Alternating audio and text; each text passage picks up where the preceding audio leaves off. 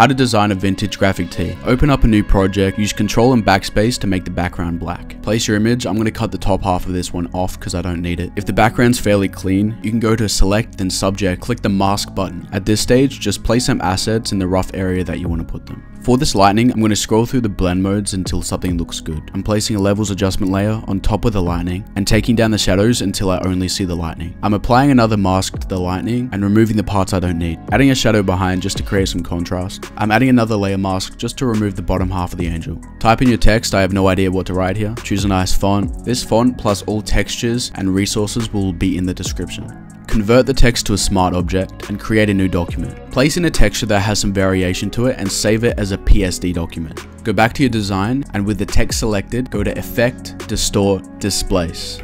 Click OK, then find the displacement file that you just saved. When displacing your text, it will give a slight variation. Add some color to your text, duplicate the text and add a different color. Set the blend mode to dissolve, apply a mask, and then use a black brush to wipe away the bottom half. I didn't like the color, so I changed it. Duplicate the original text, move it to the top, then apply an inner glow. Use a slightly lighter variation. Then make the fill 0. This will show the bottom two layers but keep the inner glow. Get a plastic texture, which is in the description. Control click on the text layer and then click the mask button.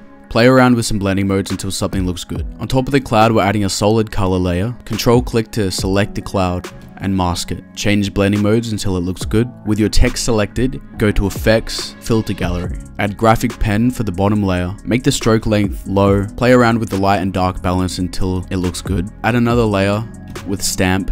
Just change that until it looks good.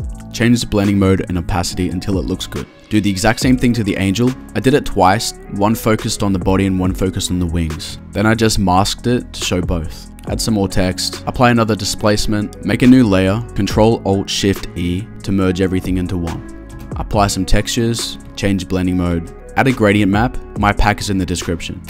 Scroll